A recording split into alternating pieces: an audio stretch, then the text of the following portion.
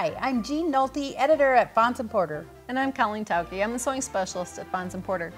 In this tutorial, we will show you how to make a really easy block for the quilt called Broken Lines. To get the pattern for this quilt, go to fontsandporter.com/quiltingquickly. Well, this is about as easy as you can get, I think. If you can make strip sets, you can make this quilt. So this quilt is packs of 2.5-inch strips and then a constant background or alternate fabric cut into 2.5-inch strips. So the first thing we need to do is make strip sets that have 3 of the plain and 3 of the print in each. Exactly.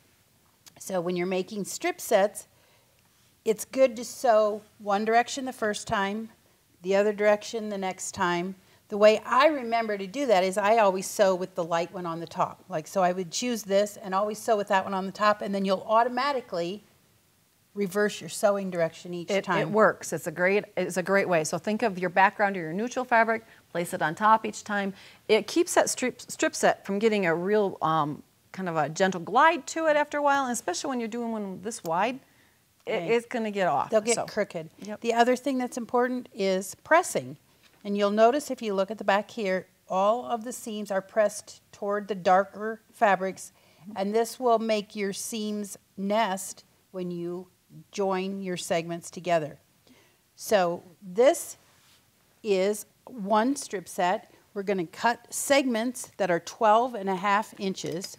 So they'll basically be 12.5 inches square.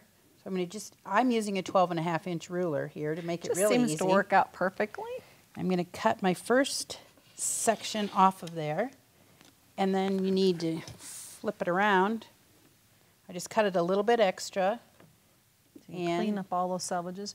No matter what happens, the fabrics, each of them varies a little bit in their width, so the selvages aren't going to always be perfectly aligned. So you clean it up. So there's one, and then I'm just going to continue down the strip.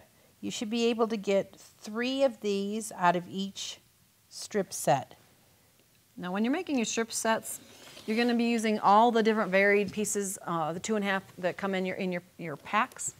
Vary the placement of the colors within it. Have a little fun. Don't worry about putting 3 of the tans together, or 3 of the dark browns. It's fun to pick 3. And you'll see, like, these lighter colors seem to stand out a little bit more in the quilt, so we varied whether they were on the outside or the center in some of the strip sets. Now, once you've cut all of your segments, you're just going to put them together in rows. And obviously you would choose ones from different strip sets. But you see, they just work. Keep alternating. They alternate because it's dark on one end and light on the other. And then for the second row, you're just going to take your block and flip it over so the light hits the dark in each stripe. And that's where where you're pressing towards the print or your darker fabrics will make everything nest up. So everything stays nice and square and aligned as you're working. Yes. As you go to put these together, those seams will nest because they go opposite directions, and you'll get you won't have to pin very much. It's great. Right.